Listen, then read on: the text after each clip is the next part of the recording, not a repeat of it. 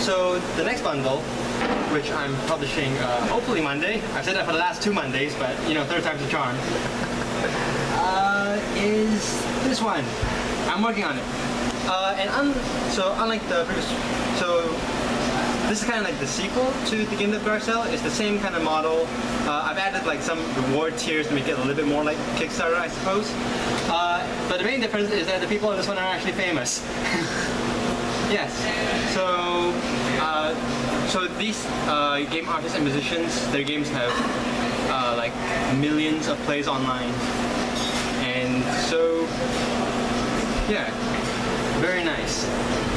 And also when they launch this, it also goes through their fan bases as well, which, you know, spreads the word. Very nice. Third time's a charm.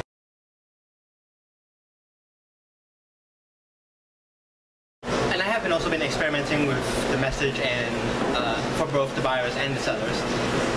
In the beginning, I was focused more on game assets that you would be getting these assets that you would, for them to have any value, you would then have to actually build upon it.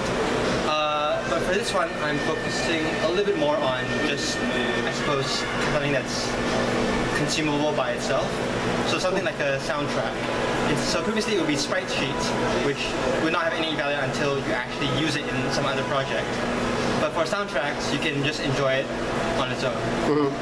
Yeah. So that's for the buyer side, because I guess unlike open source code, the more people use a code base, the more value it has because it's got the community and documentation. But the more people use an art asset, the more cliche it gets. Which is why I figured that maybe I should switch more towards consumer. All these experiments with that instead.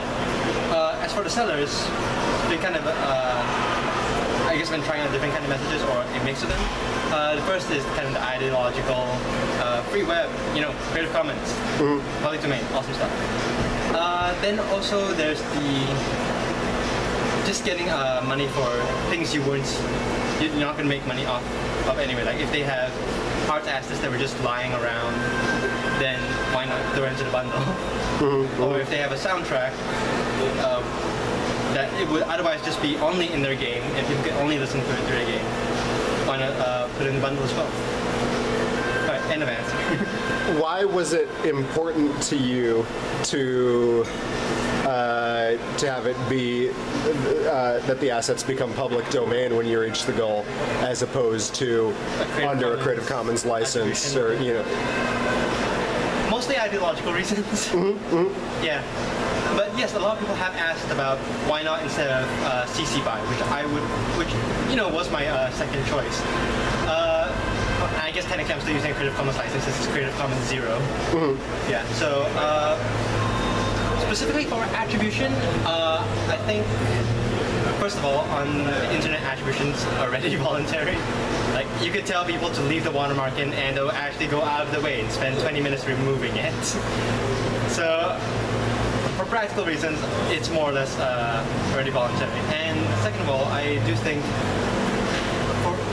you should be, you know, carrots, not sticks, or at least incentivize people to attribute rather than punish them for not, like threaten them legally if you don't attribute.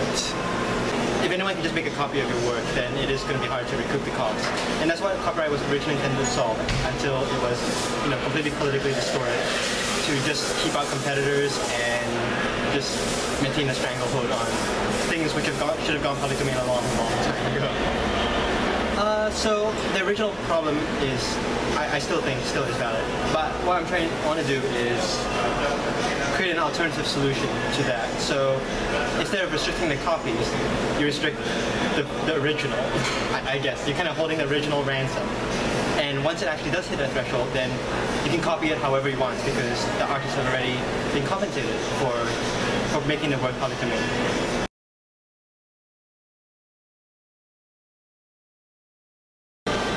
To be honest, for some game assets, yes. I actually have like a little, like, I guess a list of from like how much the problem applies for different kinds of assets. For sound effects, if one game uses a sound effect and another game uses a sound effect, no one's gonna care. Yeah. For soundtracks, people will probably care a little more, but not as much as say if you use the exact same character art and exact same like backgrounds and tile sets can also probably be very reusable, but character art itself would become cliche very fast. That makes sense. Yeah. So I guess like at the where the problem least applies would be sound effects, special effects. Then moving up, probably soundtracks, music. Then moving up, tile sets, environment art, and finally character art.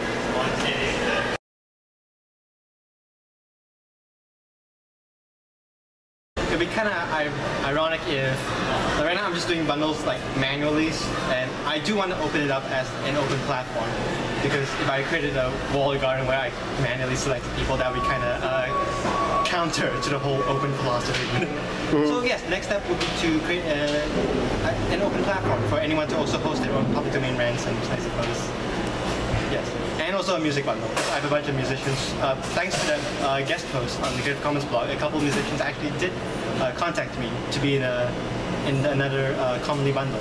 That's cool. Yeah, so I think I'll do both. An open platform, but also feature a few. So it's open, and then I also have a curated section as well.